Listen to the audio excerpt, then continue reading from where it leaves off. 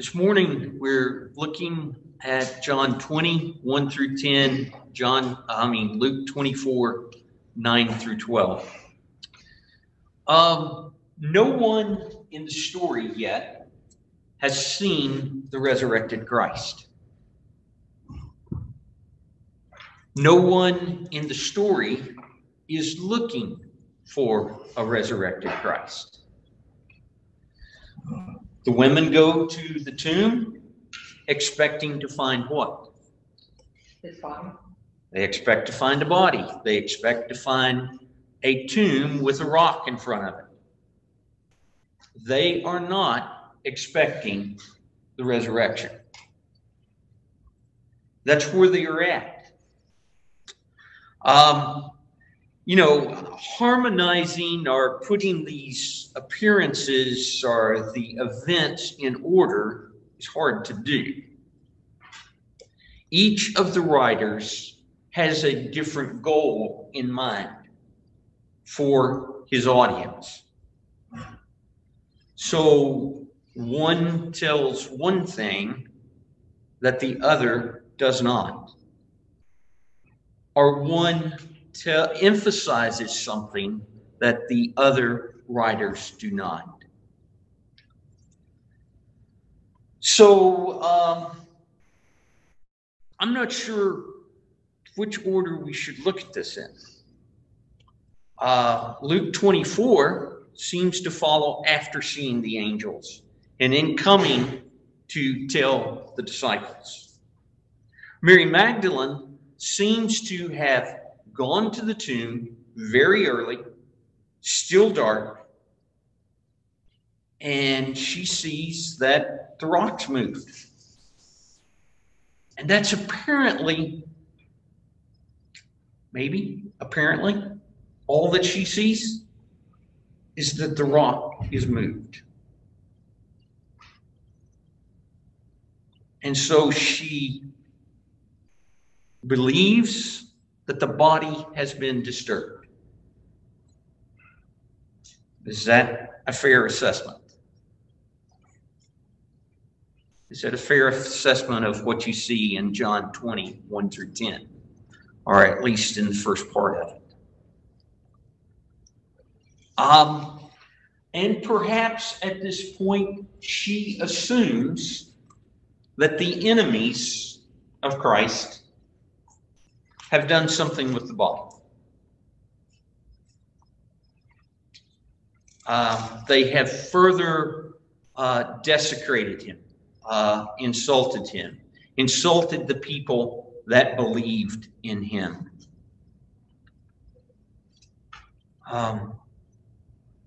So she leaves the tomb immediately. She goes and tells Peter and John.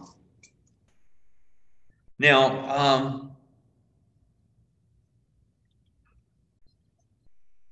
it may be that Peter and John are in two separate locations. They're close, but maybe not at the same place. And verse 10 may imply that. So at this point, all she knows is that the rock is moved, the tomb appears to be empty, and she has gone to tell Peter and John. And again, they may be in two separate locations.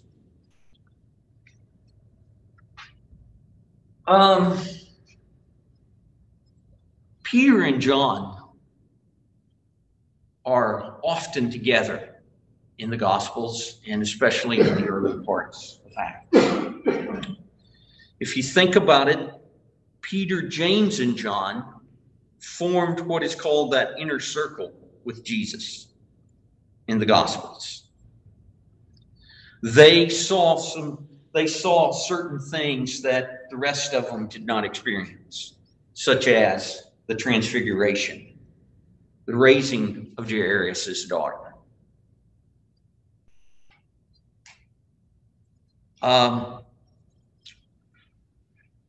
It's interesting that Peter and John are the ones that prepare the Passover meal in Luke 22. They prepare the Passover meal.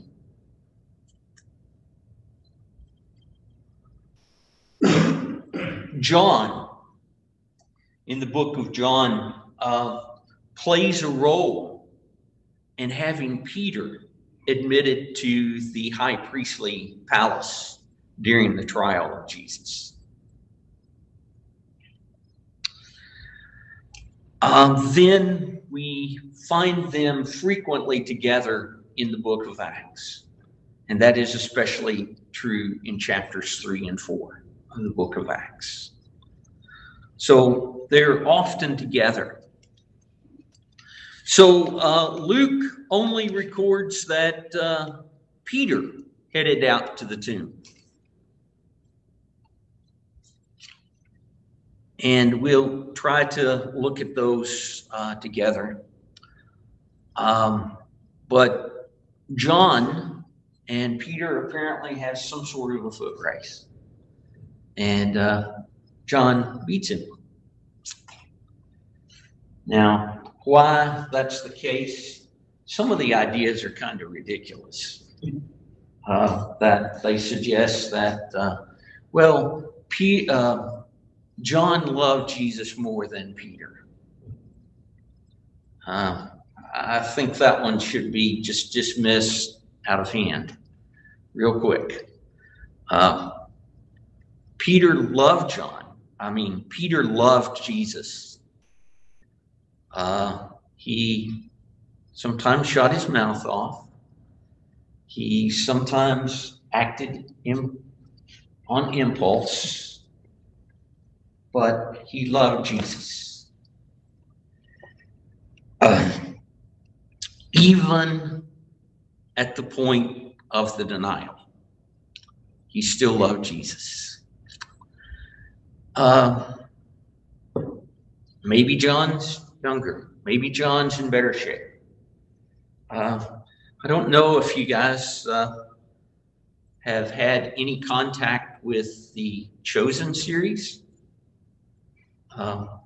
It provides backdrops to some of the stories in the Bible. And it does some interesting things with the imagination of how these characters might have interrelated before they became followers of Christ.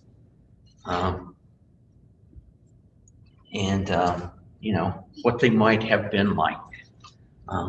That's one example of that.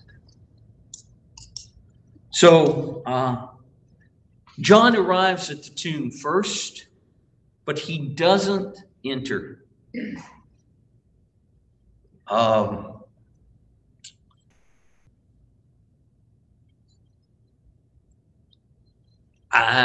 He bends down, he looks in, he ponders what he has seen. That word that is used there for stooping or bent down is used 5 times in the New Testament. It's used in Luke 24:12, John 20:5 and 11, James 1:25, and 1 Peter 1:12. And it means to look intently at it. It means concentration. In those first passages, it's all about the resurrection of Jesus. So, what does John see?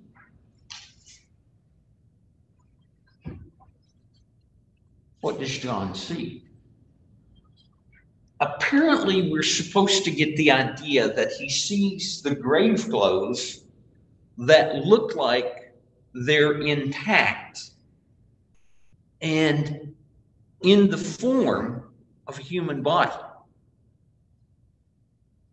So maybe he concludes, I don't know how the rock moved, but he's still here. Does that make sense?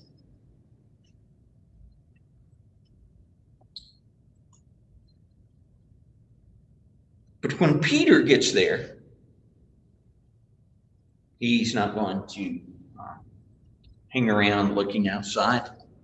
So he goes into the tomb. My understanding of how tombs were built is that the entrance is quite small. It's actually about 3 feet tall and maybe about 3 feet wide. So it's going to be kind of tough to just walk in. You're going to have to stoop down, and then there's probably a step down to get inside it. And then once you're inside, you can stand upright. So there's a little bit of an effort to get into the tomb.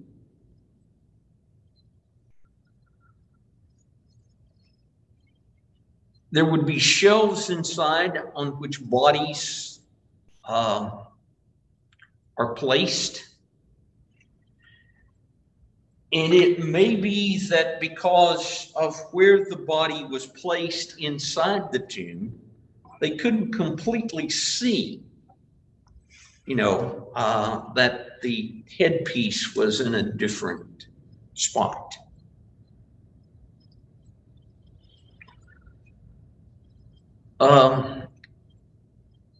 Then some indication is that, the bodies are left there for about a year or so. And then when it's fully decayed, they come back and they put the bones in a little box called an ossuary.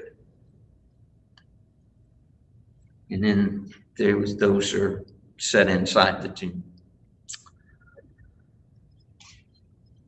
So John sees these linen wrappings, and like I said, apparently they still form the shape of the body. They were glued together by all the spices and ointments and oils that were used.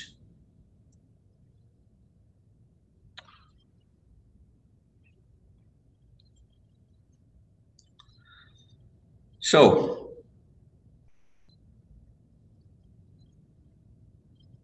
Peter looks. If you turn back to the Gospel of Luke,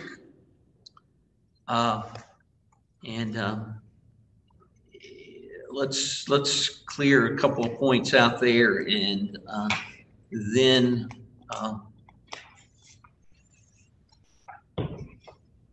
the women report to the 11 as it's recorded in Luke 24, 9 through 12. Luke 24 points out that they report to all the rest. So that would include probably the 120 of Acts 1, 13 through 15, which includes the 11, includes other disciples, and includes other women. But how do they hear the report? How do they hear the report?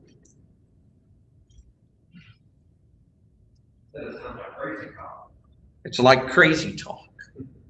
In fact, the term that Luke uses there is a medical term.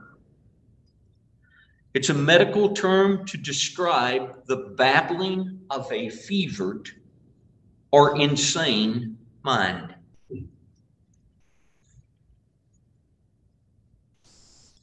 What are these people not looking for? A resurrected body. A resurrection, a resurrected body. None of them are looking for a bodily resurrection of Jesus.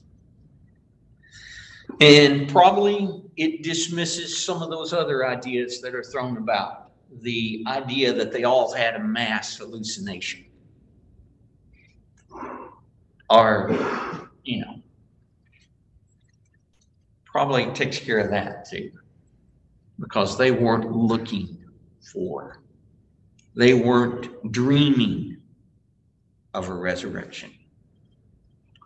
Now, when we get there to Peter and John being at the tomb,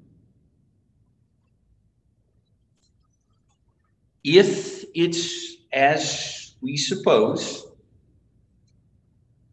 or speculate, that the shroud, the wrappings, are in the shape of the body being there,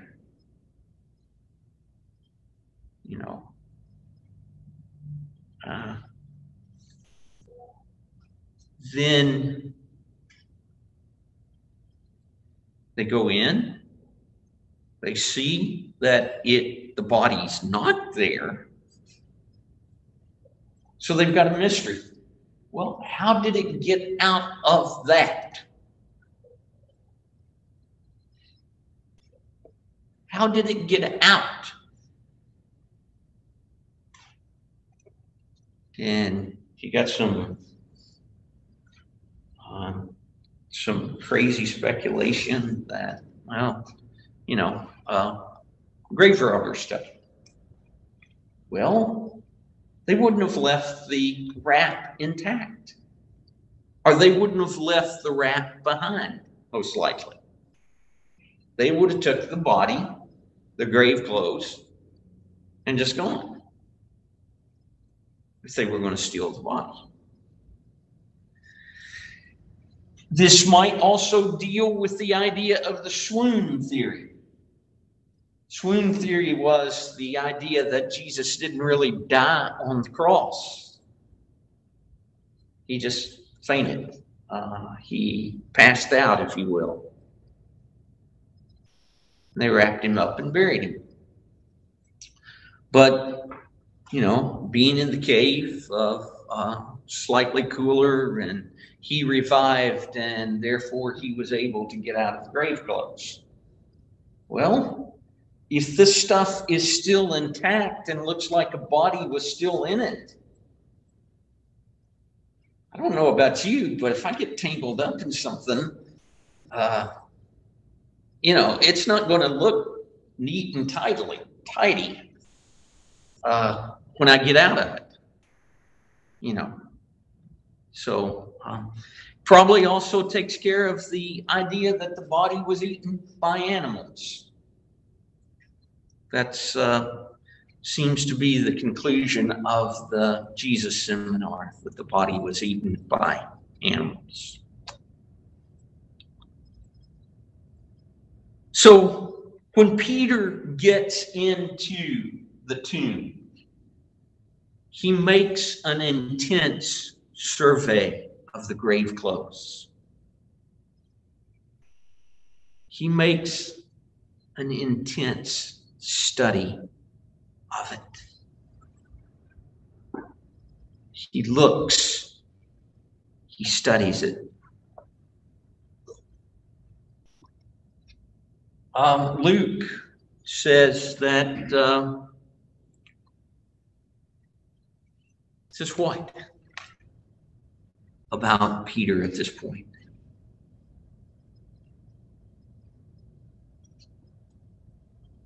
Luke 24, 9, 12. Huh? Yeah, he ran to the tomb, but what was his reaction after he looked? He went away, and he was wondering what had happened. He went away. He was wondering what had happened. Other versions use the word amazed.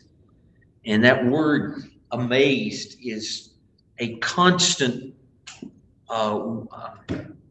is used frequently throughout the book of Luke, that people were amazed. It's used in Luke 1:63, 8:25, the 8:25 passages where Jesus calms one of the storms and the disciples are amazed. Luke 11:14, 24:12, and 24:41. He's amazed.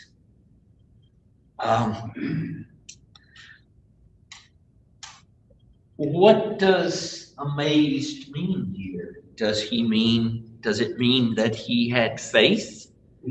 Or does it mean, something spectacular has happened?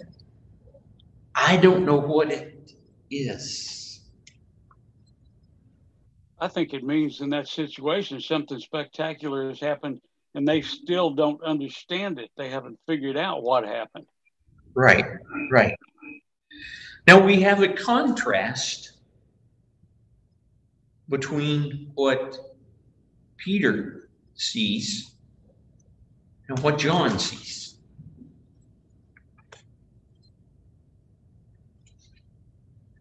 Larry's point's well taken, that he sees something has happened, but he doesn't know what it is. And I think Peter's still confused at this point.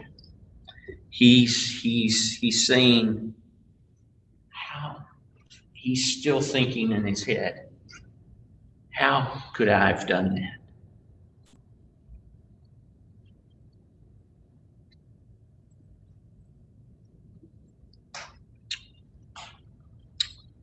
But also in the story, it's important to note that they still went to Peter to tell the story. Peter was still considered part of the group.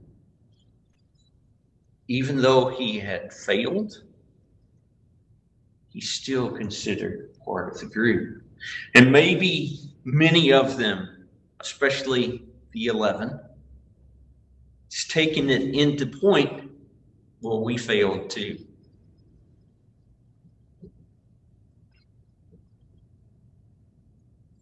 Maybe not like Peter, but we left him alone. And, you may toy with that idea because scriptures may imply that they were supposed to have left.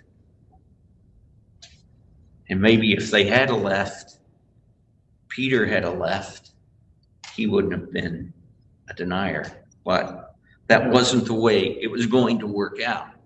And Jesus told him so. Greg, there's a lot of human emotions going on here. Even sort of on the fly. Yeah. The ladies go to the tomb. The interesting point to me is how they thought they were going to move the stone. Yeah. You got that in there. You got the Sanhedrin that's been for months trying to discredit Jesus. And they didn't cover the one spot they needed to kill this whole story. They didn't make sure that he stayed in the tomb. Right. So they failed miserably in what they wanted to do there. Yeah. But I think bells are starting to go off in Peter's head. Yeah. Jesus told him, you're going to deny me 3 times. All these things are going on in his head. Yeah. And the ladies, same thing. All these things are going on they had heard. Yeah. And kept in their hearts. And a lot of stuff going on in there, trying to figure out what's going on and what Jesus had said, and what he had told them, and how they discerned what he said, which Yeah. is different from each individual. Right. Chris made the point that there's a lot of human emotion going on in the story at this point. There's confusion. You know, they had heard, you know, Jesus say at various times, I'm going to go to Jerusalem. I'm going to be betrayed. I'm going to be killed. And then I'm going to rise from the dead. But those things, for whatever reason, were not completely registered. They were not completely registered. And then there is confusion, you know, like Peter. Jesus told him that on that night, yeah, Peter, you're going to deny me 3 times. Oh, Lord, I wouldn't. I'll die with you. And then he does it. And he's devastated.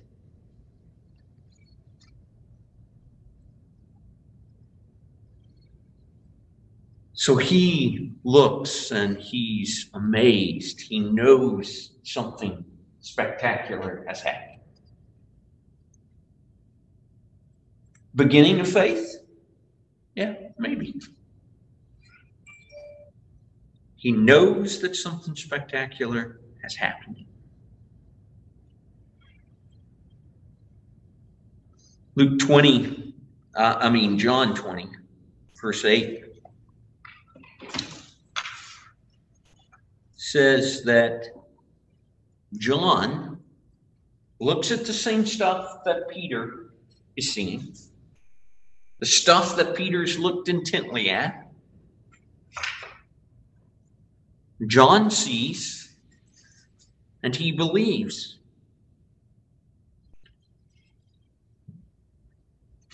So, what's convinced him?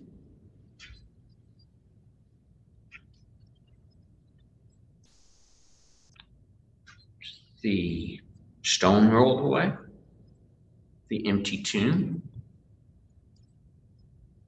the arrangement of the grave clothes.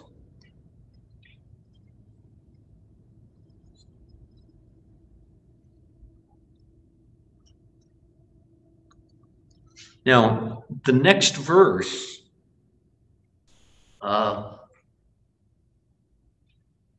makes the point.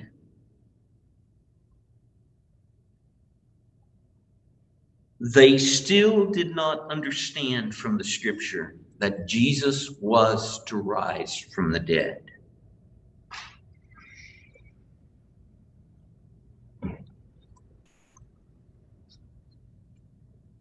Faith in the book of John is receptive to the idea that God is active.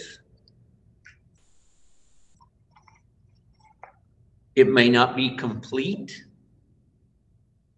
at that point, but it's receptive to the activity of God.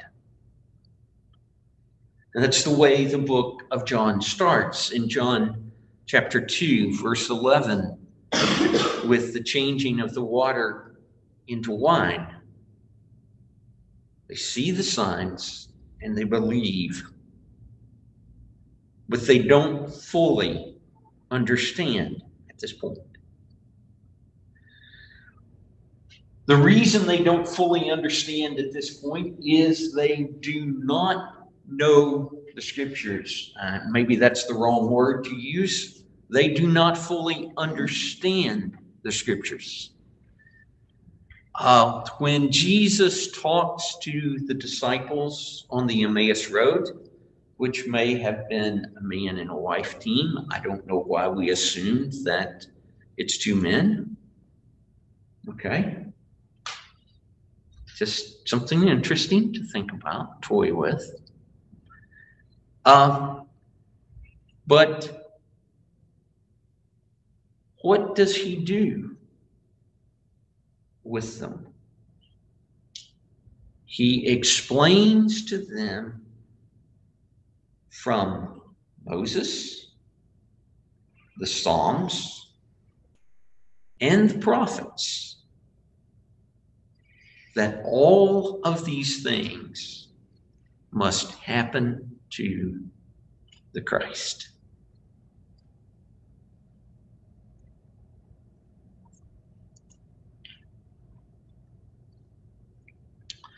So there's several scriptures that you can think of from the Old Testament that maybe they didn't quite grasp yet, such as Psalm 16:10. I think that's the one that says his body will not decay.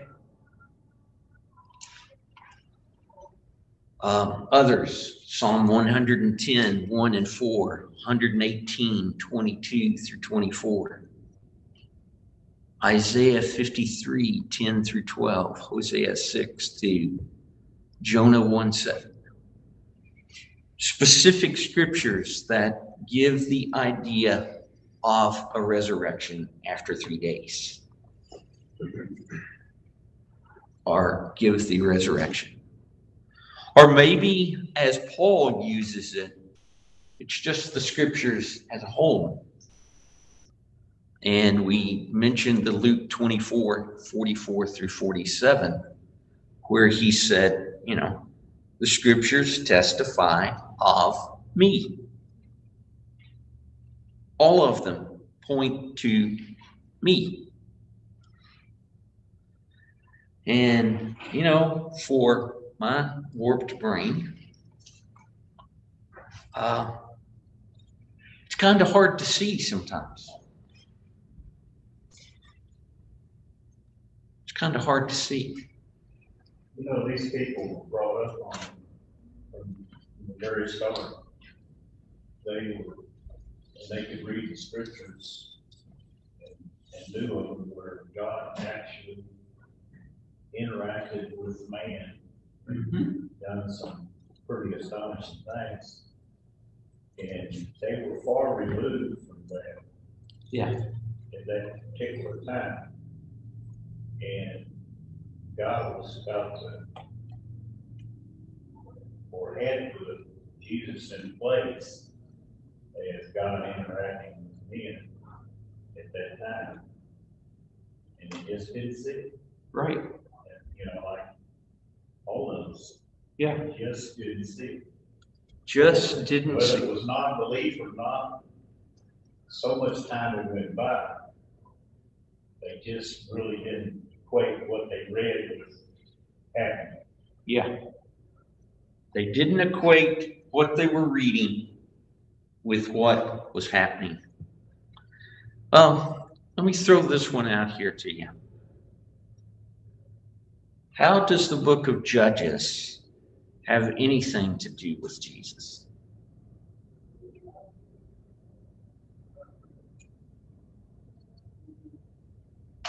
Toy with that one for a while.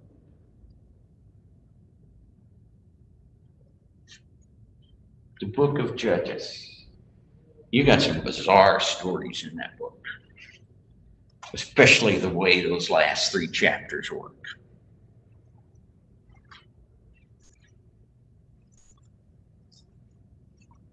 But the scriptures point to Jesus.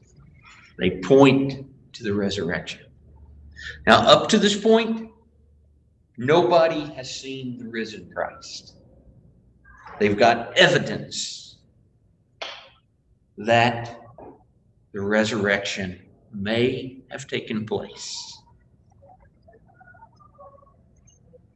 John and the women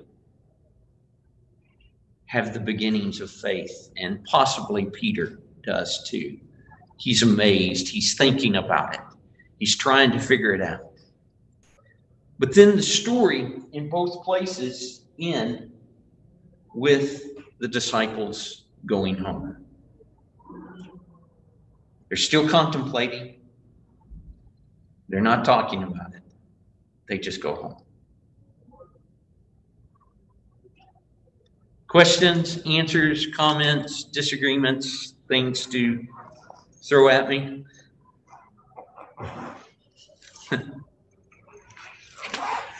Okay, I'm done.